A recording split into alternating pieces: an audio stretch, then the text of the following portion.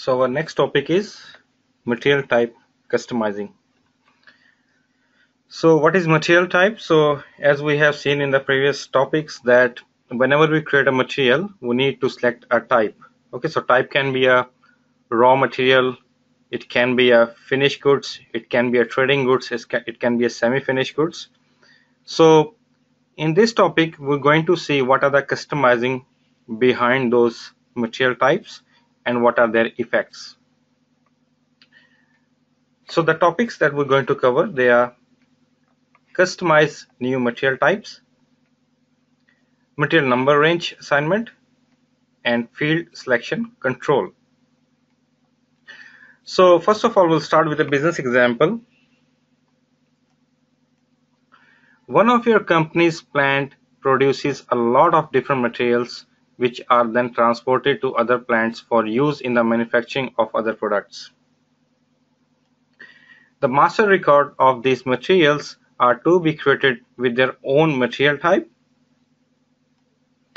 The new material type is to be defined as a combination of the type raw, which is raw material, and half, which is semi-finished materials.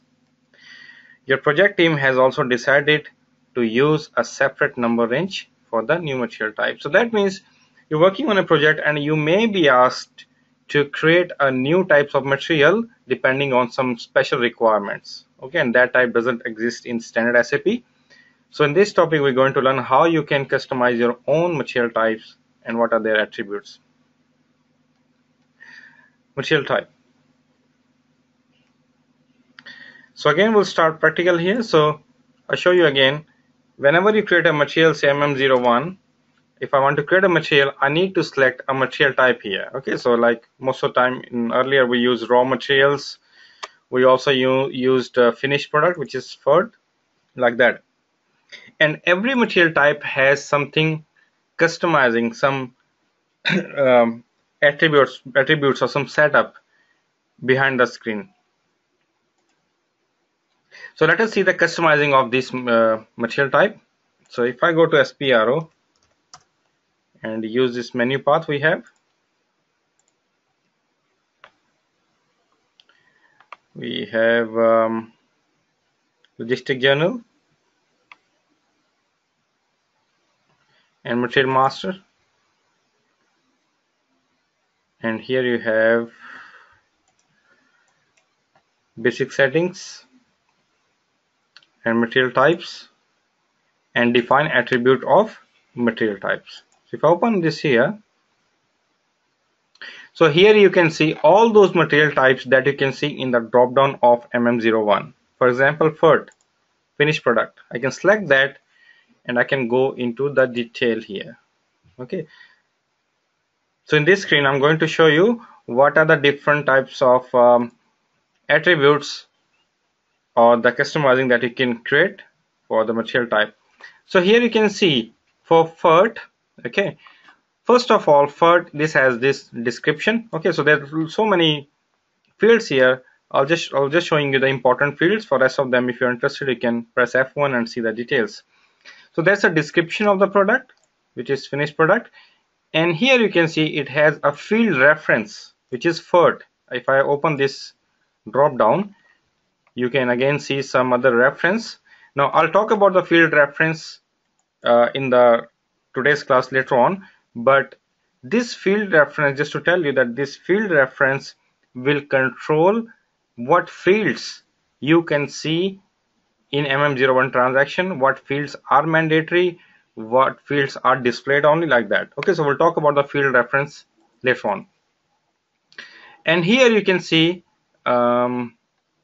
that's a reference type, so don't worry about the reference type. It can be just a reference if you want to make, so just make it anything, that doesn't matter really, this one. And here you have the X plant material status. That means whenever you create a material, so if I open existing material, when you create a material or even in the existing material, you can assign it a status. Okay, so I discussed about the status before as well, and in today's class later on I'll discuss this again. So this is for something if you want to block a material. Okay, for you want to block There are different types of block you can put that we'll talk later on in today's class. But whenever you create a material and by default you want to block it, okay, that means I'm creating a material in the business and I want this one to block by default. Okay, there should be some block here by default. In that case, you can here enter a value. For example, whatever value you enter here, so whatever value you enter here, that will be the default one whenever a new material is created only. Okay, so that's a default value. And this one is default item category group. Usually we use norm here.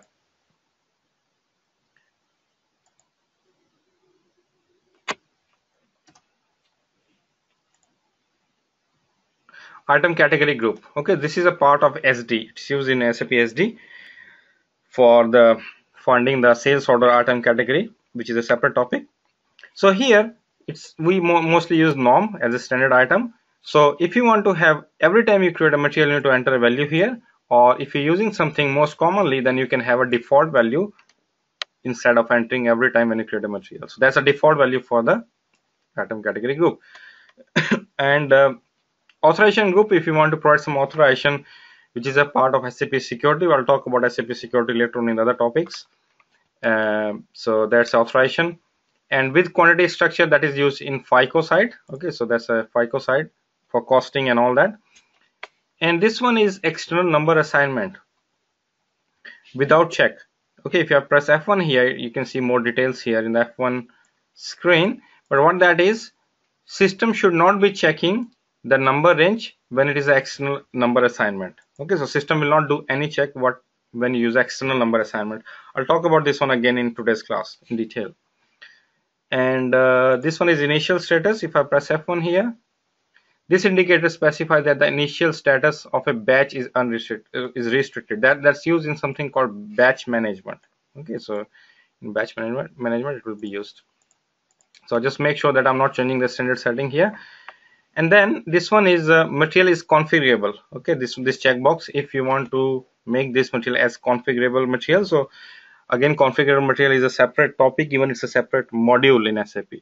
Okay, material F process. If I press F1 here, material master record for a process. Allow materials of the material type to be defined as a material for a process in which there may be co-products. Okay, so this is a part of SAP PP, production planning, okay, or process planning. It will be used here in that case when they want to create a co-product. Okay, that means when you're creating one product and some other product is coming out of it. Okay, so like a scrap or some other product. Okay, so that's again a PP side. Pipeline mandatory, that means if you want to use it in the pipeline. So what is pipeline is? Pipeline is like in your oil industry, okay, in electricity industry. So if you want to creating materials for them, that's a pipeline. Manufacture part, if you press F1 here, manufacture part is where, for example, here I'm calling this product as laptop 3. Okay, however, I want to create a new material type where we want to say that what is manufacturing is calling it, my vendor is calling it. I'm calling it laptop 3, probably my vendor may be calling it XYZ4. Okay, so if you want to create some other material types like XYZ4, whatever is called by my vendor, in that case you will be creating a new material type and set it up as a manufacturer part. That means with that material type, so say I'm creating a Z-FERT. Okay, so with Z-FERT, and this is checked in the Z-FERT, and in that case I'll be creating all the materials with the vendor specific name, okay, whatever they're calling. Okay, so that's for manufacturer part number if you want to assign. And then other important bits are this one, if you want to allow the external purchase order. Okay, so here you can see number 1, you have 3 options here. Either you can have 0, which is no external purchase order allowed. That means you cannot do the external procurement from the vendor. Number 1 is external procurement allowed but with warning.